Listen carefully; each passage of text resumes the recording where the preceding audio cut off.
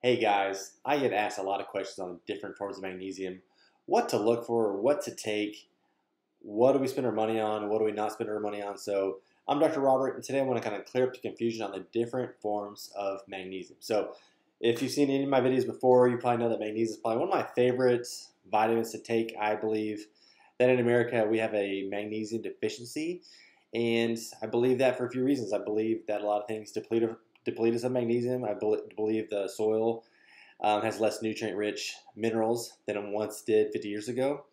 And I believe we drink a lot of coffee that depleted us of magnesium. I believe we eat things that have high phytic acid, which also deplete magnesium.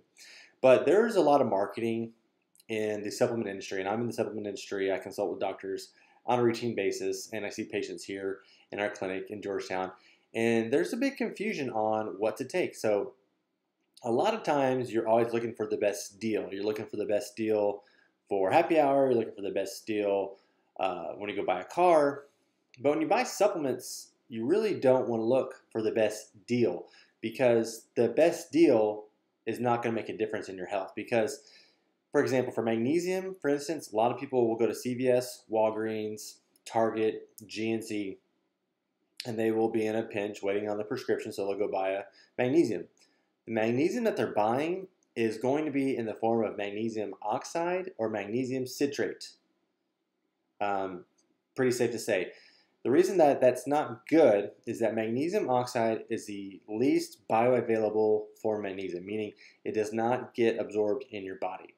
Okay, so it's only 4% bioavailable. Magnesium citrate is a form that is good if you're about to get a colonoscopy and you need to get your bowels cleared out, because what it does, first off, magnesium is a big molecule. It takes up a lot of space. That's why you look in multivitamins, you'll see, look at the magnesium content. There's not very much, because magnesium will take up a whole lot of that space. So supplement manufacturers, especially ones like Centrum that are doing one a day, they're not putting a lot of quality ingredients in that product. So they're just putting minuscule, I call it pixie dusting, a little bit, just to say that it's in there, just putting just a little bit amount in that product. So magnesium citrate is really good if you need to clear out the bowels. Basically, magnesium gets broken down. It ionizes inside of the gut, goes down to large intestines, creates an osmotic effect, which causes water to rush out. So don't shop for supplements, at Walgreens or CVS unless you're in a total pinch.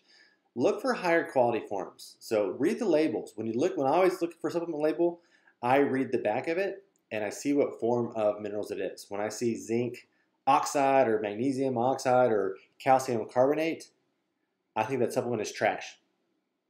I just do. And I just know that that company's cutting corners somewhere. They're not putting the health of the patients as a priority, or maybe they're just trying to cut costs and just put a product out for the sake of selling it. So I'm not about that. I'm not about risking my health or my patient's health or any of your health on a inferior form of magnesium. So what to look for is you look for a chelated form, meaning a magnesium that has a different form attached to it that is a transporter. It's a chelator. It's going to help it remain intact through the small intestine, actually go get absorbed on that site. So the form matters, and I'm going to go through the different forms because there's a bunch of them. So one of the best studied, most bioavailable forms that I know of is magnesium glycinate. Magnesium glycinate is paired with the amino acid glycine. Glycine, if you don't know about it, is very neuroinhibitory. So it has a very calming effect. Glycine and GABA are very interrelated. So they're the two neuroinhibitory amino acids. The excitatory amino acids like glutamate will excite your nervous system, right? So they're bad if you have a lot of chronic pain, because they're going to excite the nervous system and to have more central sensitization, more pain receptors on overdrive. So you want to calm down those NMDA receptors with something like magnesium glycinate. So it's going to be an intact molecule. It's going to go, and glycine is actually the smallest amino acid there is. So it's very, very good for absorption, one of the highest bioavailable amino acids you can get. There are some studies that it can actually cross the blood-brain barrier, which we'll talk about later on the other forms. But magnesium glycinate is a great product for anxiety, for sleep. It's a good all-around magnesium. You can take it during the day. Won't really have any sedative effects. Especially, that's really good if you have a lot of anxiety. So, but I like magnesium glycinate, especially after a long day. I'm trying to unwind. My mind might be racing. I take the magnesium glycinate. Okay, the next one on the list is magnesium dimagnesium malate. So malic acid, if you've ever heard of fibromyalgia, it's a lot of people are saying it's a calcium ion overdrive. So calcium is a buffer. It gets released from our bones. And if there's not enough magnesium to buffer that, it can cause muscle spasm, muscle tension, headaches from the influx of calcium. Very, very sensitive areas, especially what you see in fibromyalgia. So magnesium can help balance that. Now, I like magnesium malate because it's paired with amino acid or the mineral malate, and it's very oxygenating, brings ATP to the muscles, can help flush out some of the lactic acid. I just read a study on magnesium. Another reason to look at it is for buffering lactic acid. So if you're a high-level athlete, taking magnesium before exercise can actually help you go longer, have better exertion levels before you fatigue out. Okay, so magnesium malate, very good for muscle tension, for pain.